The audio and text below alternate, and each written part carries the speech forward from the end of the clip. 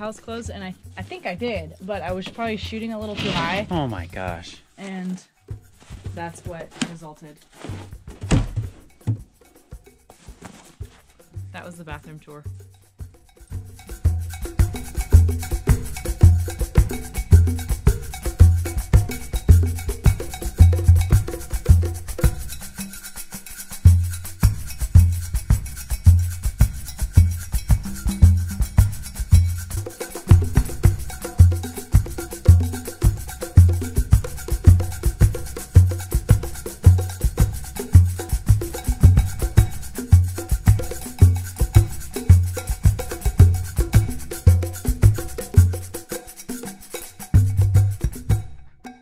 All right, we've been having problems with our small generator trying to get it to start, and it is not getting any spark. I've tried a few things. I've tried to put a new spark plug in first. I've tried to disconnect the low oil shutoff switch, and I've tried to test the coil, and I'm still not having any luck. We had to bring it into the tool repair place, and I'm gonna bring it in there and see what they say.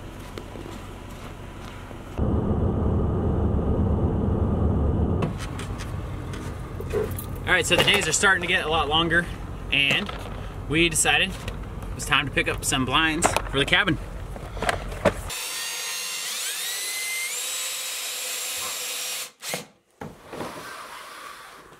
So we put one curtain up, or shade up, out of all 5. We have 5 windows minus the window on our front door, and that is because when we measured, we didn't take the exact right measurements. We were off by ½ inch, so they don't fit. So long story short, we have to head back to the Home Depot or Lowe's to get the right sizes, which is okay because we're gonna pick up our generator anyways, but take the right measurements and you won't end up in that situation.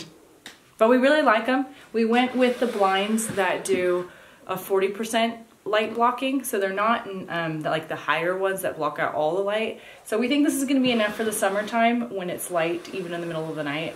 I don't think we're going to really care that much. Those were a little more expensive, so we went with these and we're really happy we like them. A while back we made our birch table and we are now ready to put a coating on it.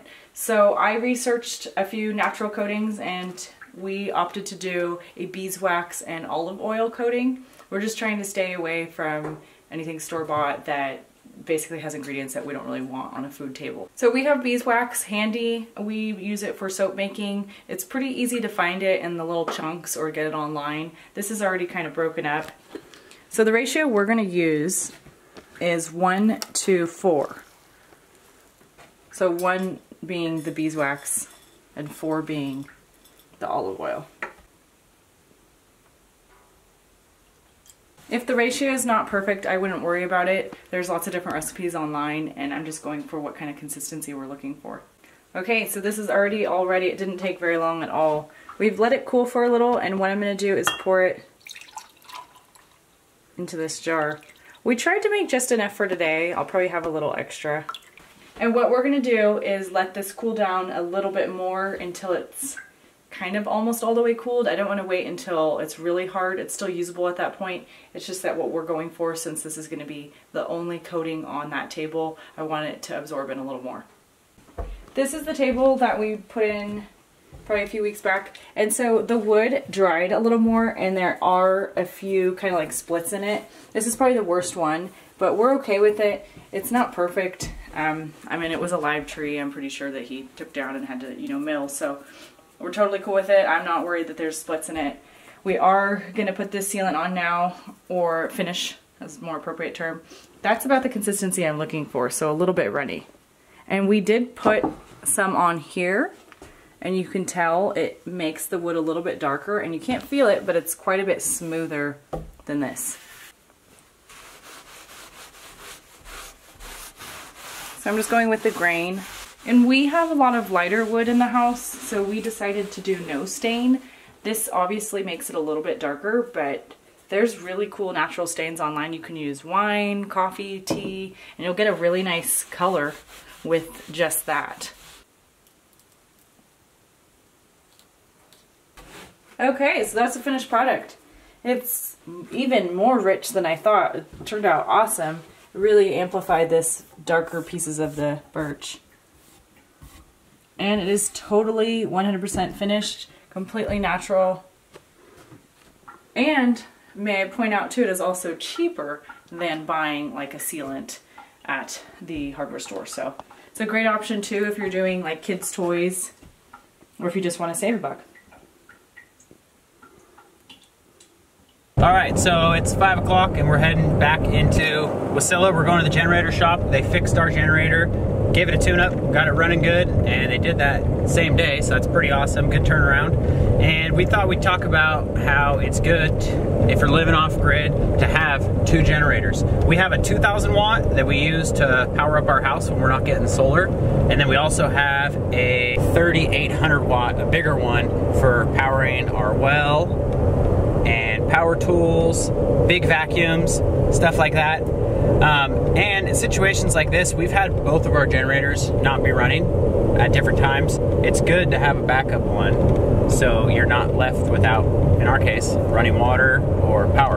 Another thing we've realized is this cold is extremely hard on our equipment, whether it's our chainsaws or generators or the truck.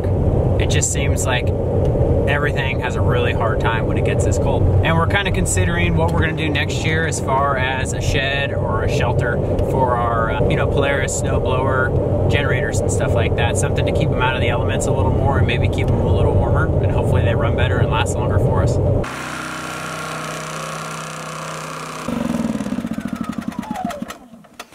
So, as you can tell, we got our generator back and she's running better than ever. And this is, I don't know if we've ever showed this, but this is how we actually plug our house in to the generator when we're not getting any solar. I just wanted to charge the house today to kind of make sure the generator was running all right.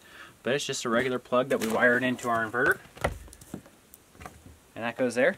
The way they got it running was they did like a regular full tune-up spark plug and oil change. He cleaned up the ignition coil, and I think that's kind of what did it for it and got it running again, so we're good to have it back. We're gonna stick it in the shed for the night and head inside. Okay, these are also a few things we picked up while we were in town today. We got tape, and we got butcher paper, and we got some extra bags for our vacuum sealer, and a big bone saw. We're going to be using all this stuff in a video coming up soon, so go ahead and take a guess if you think what we're going to be using all this stuff for. We had 2 trips into town today, which is like an hour away, so that's not always ideal. And we're making dinner. Eric's got beans, garlic and onions cooking there. We are making bean burgers.